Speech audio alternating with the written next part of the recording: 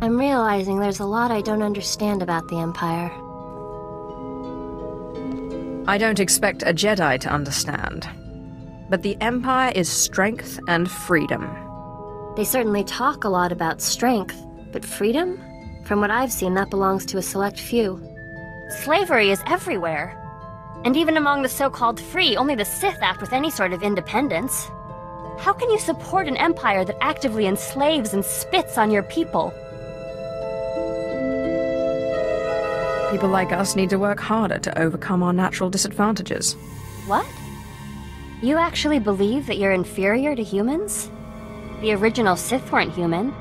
Their whole attitude toward aliens is built on a lie, so they can control you. You shouldn't have to compromise who you are. You don't have to stay, you know. You could go to the Republic.